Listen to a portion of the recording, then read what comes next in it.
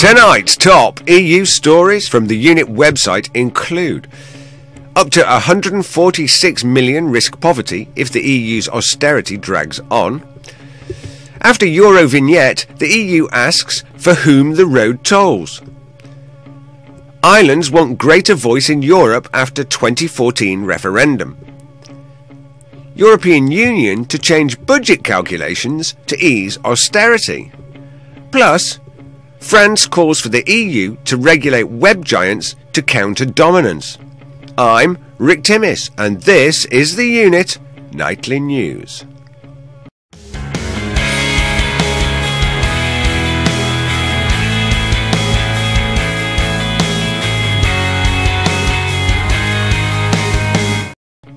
First, from our homepage. As EU countries battle the financial crisis with austerity, average citizens get hurt while unemployment rises and social programmes disappear.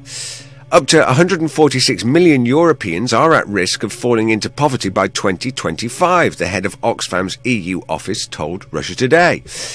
If the damage being inflicted by the European Union's austerity measures is not reversed, the number of people trapped in poverty will increase by up to 25 million people. If that is the case, Europe will face a lost decade, leading philanthropy organisation Oxfam revealed in its new report. Now, these policies have benefited no one except for the banks. And why? Because of one simple turn of phrase: too big to fail. More on this topic later in the show.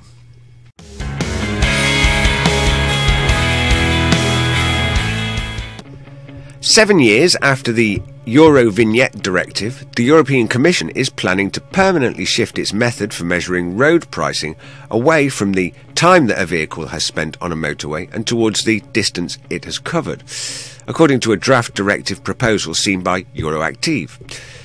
Time-based road charging, also known as vignettes or Eurovignettes for heavy goods vehicles, was enabled by the 2006 EU directive, but in the new directive it's dubbed a suboptimal tool for applying the user pays and the polluter pays principle, which underwrite EU transport legislation.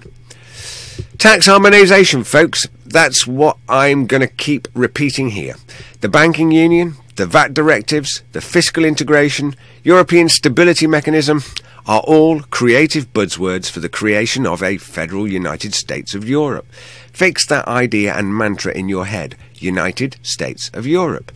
If you're French or Dutch, English or Scots, those cultural ties are to be done away with. You are to become a European, with your parliaments neutered. I know I sound like I'm ranting, because I think it's important to be clear about what's happening.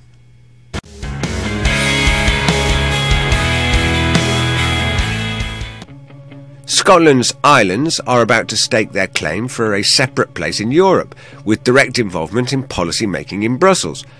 Orkney, Shetland and the Western Isles are also targeting specific provision for them within any new European Union accession treaty. The scale of the Island Council's ambitions were unveiled yesterday at the start of a two-day conference in Kirkwall about their attempts to win greater powers. Stephen Heddle, Orkney's leader, identified enhancing the island's relationship with Europe as a crucial policy area of their campaign to win more influence and access to EU funding. Now, what is it with these people? Has Mr. Heddle done any research into the political and operational structure of the EU? Look, Steve, it's like this.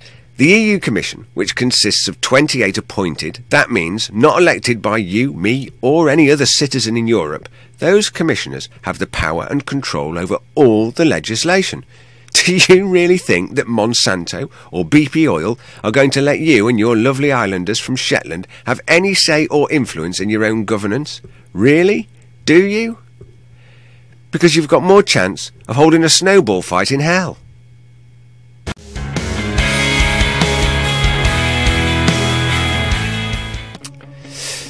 European Union finance experts have reached a preliminary agreement on changing the way the bloc determines some deficit figures, which will lessen the pressure for austerity measures in some crisis-hit economies, an EU official said on Thursday.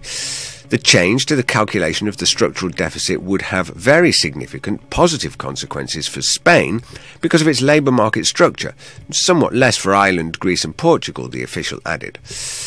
Spain is struggling to overcome record unemployment of about 26%. The change could allow the government a slightly looser fiscal stance, thereby fostering more growth. Now, the official who spoke on condition of anonymity because of the sensitivity of the issue said the working level agreement on the superior methodology still needs approval by a meeting of top finance minister officials from the bloc's 28 member states next week.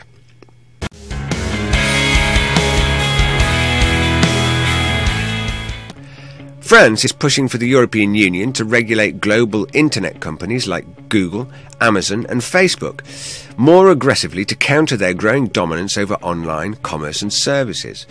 In an interview published by Libération newspaper on Thursday, France's Minister for the Digital Economy, Fleur Pellerin, said Europe needed new regulatory powers to intervene much earlier to the level playing field in the internet economy and allow the emergence of alternatives in Europe to those US web giants.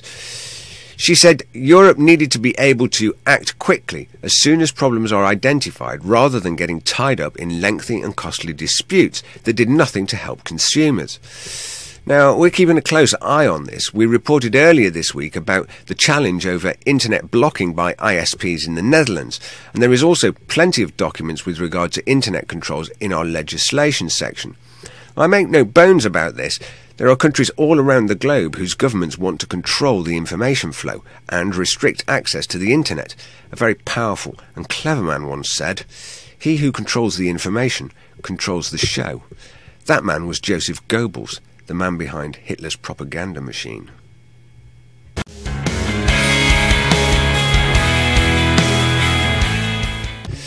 Today in our video library, the policies of austerity are biting harder, with increasing unemployment, loss of social welfare and services.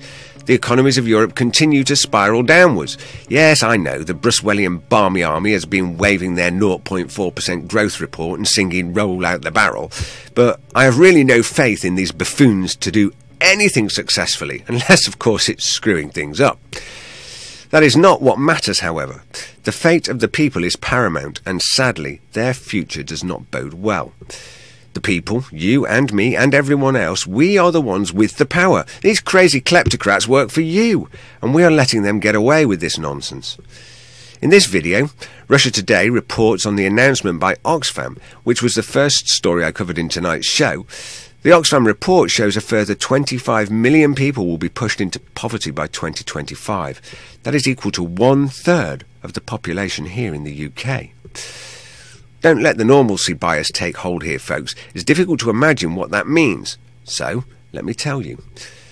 When you have that many people in poverty, crime soars. Unemployment soars. Civil unrest doesn't just take hold, it gets out of hand. Governments collapse. Sounds unbelievable. Sounds like it couldn't ever happen. We'll take a look at only recent history with the collapse of the Soviet Union. In our documentary, Betrayed, Vladimir Bukovsky said two things that ring out loud and true now. The European Union is the old Soviet system in Western guise. And then he went on to say, "I have lived in your future, and it didn't work." So, folks, you can ignore this and your silence will be taken by the elites to be acceptance, or you can engage with the process and make a change. All you have to do is drop an email to your MP or MEP and ask them what they intend to do about it. I'm Rick Timmis, reporting for the Unit Nightly News. I'll see you soon.